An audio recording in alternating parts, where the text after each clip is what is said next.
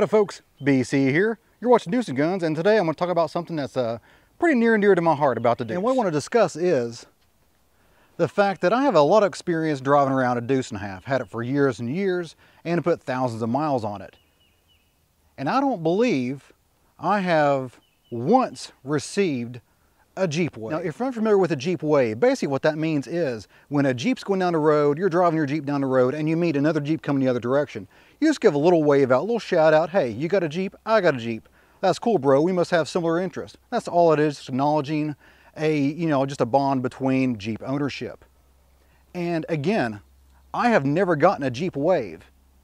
And I live in the South. We wave at everybody. Now, the waves I do get, some of them are pretty interesting. I get anything that's camouflage, anything that's painted camouflage, no matter what it is. I get a wave from them, of course. I get a wave from other military vehicle drivers, Humvee drivers, things of that nature. Always get a wave and shout out from them.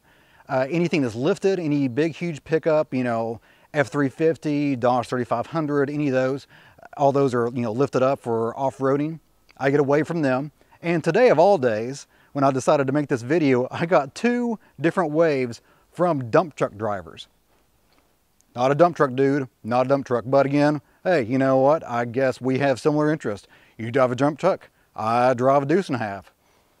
Sure, why not? Why not? This is the South, you wave at everybody. Now, my Deuce and a half is actually made by Kaiser Jeep. So it's actually a authentic Jeep vehicle. Now, a lot of the Deuce and a halves were not made by Jeep or Kaiser Jeep. They were made by GMC. But the earlier ones, like mine, are definitely by Jeep. So I think that's deserving of a Jeep wave. Now, I am a member of Reddit, and I don't Reddit all the time, but I do comment here and there. So I'm going to go to the actual Jeep owners forum on Reddit and kind of post this question, just see what they say. See, do I deserve a Jeep wave? I don't know. I would think I would. I would think I would deserve a Jeep wave, because right now there's a huge push to make another Jeep truck.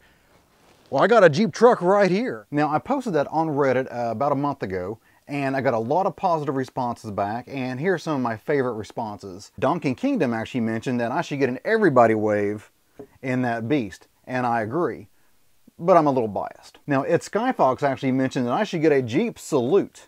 Well, thank you, sir or madam, I appreciate that. And several people, including Deep Roast and Bodie McMoatface, actually stated that they want to have one now.